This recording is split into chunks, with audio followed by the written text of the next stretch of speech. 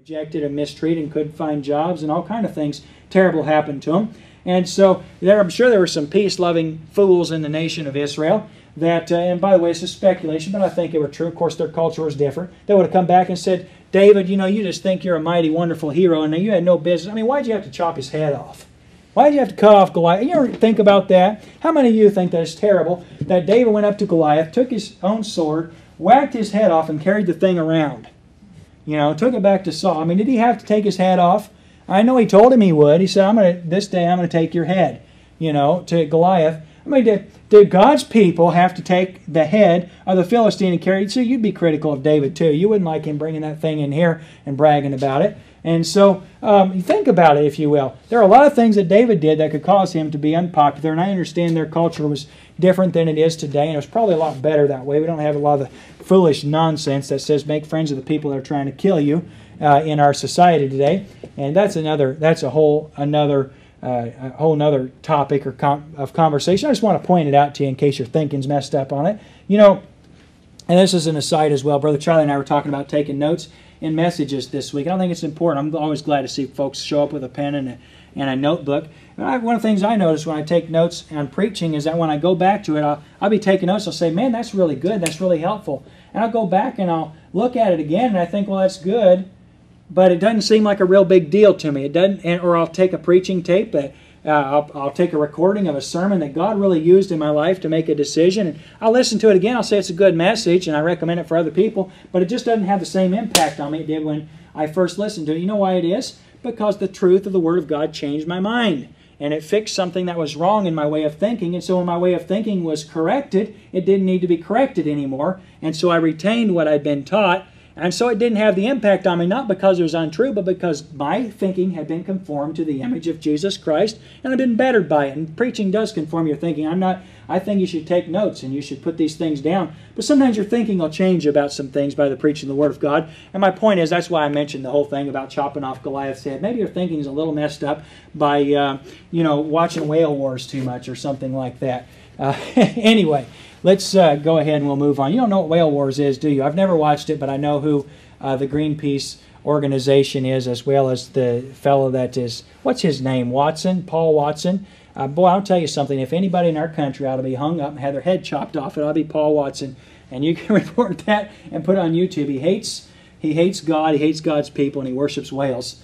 And as our country's following him, and now I heard that people watch his show on the Discovery Channel. Anyway, boy, I really got off there.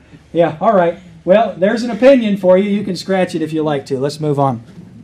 The Bible says about, not Saul, not Paul, but the Bible says about David that he behaved himself wisely. Look at verse 15, if you will. When Saul saw that he behaved himself very wisely, he was afraid of him.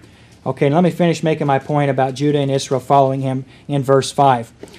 David went out whithersoever Saul sent him, behaved himself wisely, and Saul set him over the men of war, and he was accepted in the sight of all the people, also in the sight of Saul's servants. Okay? Now, there is a categorization of the individuals who were followers, if you will, or supporters of David. Verse 16 says the men of Israel and Judah loved him. Verse 5 says that all the people, including Saul's servants, loved David. You know what that means? That means David didn't do anything wrong. There wasn't anything about David's life that you could say, well, you know what, this guy's a self-promoter, he's a self-supporter, and he's trying to usurp King Saul. Here he is. He's been a servant of Saul. He's a servant of God, and he's very careful about how he does it, so much so that nobody finds a problem with him except for King Saul. Now, why would it be that Saul would find a problem with David? Well, our text tells us in verse 8, the women, when David had come back from the battle, the women had been in the streets, and they had been yelling things and dancing, and different kind of dancing than what our society does today, but basically jumping up and down and rejoicing about the victory that God had given them, the freedom that they had from the Philistines. They weren't going to have to pay taxes anymore. They weren't going to have their daughters stolen from the Philistines. They're not going to be made servants and slaves of the Philistines, and the atrocities that the Philistines had committed against them would not be done. So there's great freedom. They're very happy about it. Much like Iraq, when you watch the videos when our country went into Iraq and liberated that country, which is what happened when we went into Iraq. Boy, I'm speaking about a lot of things that controversial. Anyway, but what happened to Iraq. And if you talk to an Iraqi person, you remember the lady that held up her thumb with the dyed ink on it, or whatever, the purple ink or blue or whatever color it was, because she'd voted for the first time. And the rejoicing that happened about people that had been liberated. That's the sort of thing that was happening in the streets here in Israel. They're dancing and they're singing, Saul has killed his thousands, a great compliment to King Saul, but David has killed his 10,000s. And Saul heard it and displeased him. He was very wroth concerning David. Well, he got angry about it. Verse 9, the Bible says, Saul eyed David from that day and forward. And so David, in the eyes of King Saul, in the eyes of everybody in the nation of Israel, David is eyed favorably. But in the eyes of the person to whom he considered himself to serve, King Saul, Saul was displeased. Now I want to point out something to you, and this is the reason I believe, according to verse 10 of the Scripture, that Saul had an issue with David from then forward. It wasn't just that David was lifted up in a greater position than King Saul. I believe what happened in verse 10 is instrumental in the life of Saul, helps him to understand something that makes him hate David forever. Verse 10, it came to pass on the morrow that the evil spirit from God came upon Saul, and he prophesied in the midst of the house. And David played with his hand at his other times, and there was a javelin in Saul's hand. Saul cast the javelin, for he said, I'll smite David even to the wall with it. And David avoided out of his presence twice. So here's the scenario. David has the responsibility when an evil spirit come on Saul and trouble him after God had his spirit had really been removed from Saul. And the only time that God's spirit came on Saul was really to vex him and trouble him.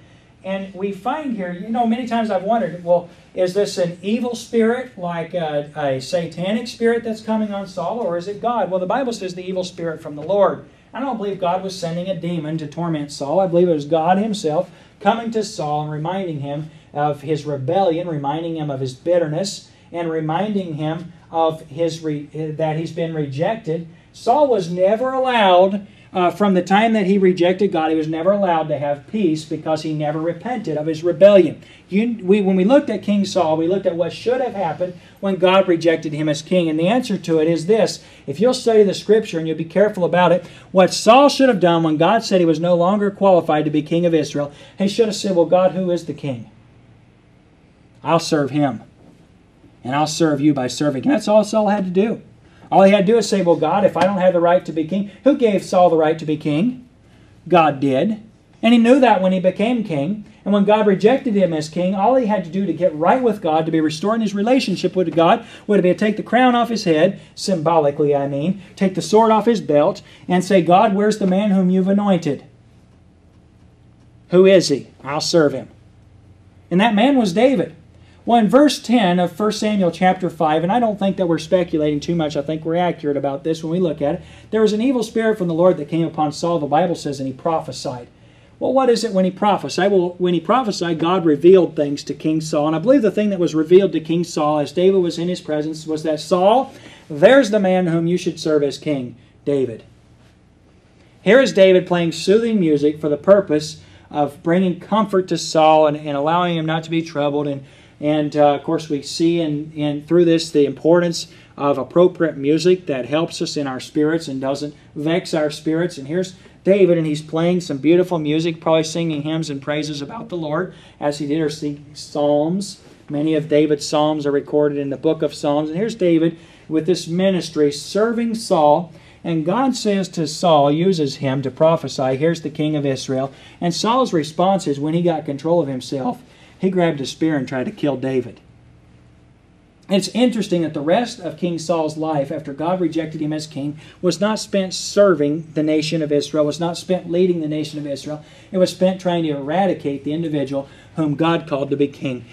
Christian, do I have to remind you that you cannot win in a battle against God, and that you cannot kill the Lord's anointed? You cannot fight against God and win? By the way, then let me ask you a question. Whose side are you on? Are you serving the Lord? Can I submit to you by the same token that in the same way that David, who behaved himself wisely and believed the Lord and served the Lord and had confidence in the Lord, could not be killed by King Saul, though he were in the very presence of the one who desired to kill him? So 2 times Saul tries to kill David. And we've seen Saul, and I don't think that he just had bad aim. He tried to kill David, or he tried to kill Jonathan. I believe the reason he couldn't kill Jonathan, I think Jonathan slapped the spear he threw at him aside, or yanked it away or something.